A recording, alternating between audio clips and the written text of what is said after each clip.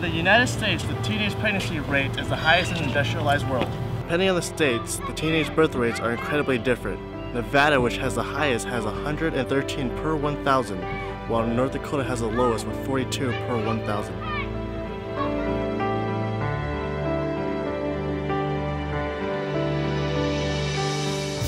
An estimated 750,000 teenagers will become pregnant in the United States this year. 750,000, that is 3 times more than enlisted personnel in the Marine Corps. Out of all teenage pregnancies, 57% end in birth. Unfortunately, 14% of that are miscarriages.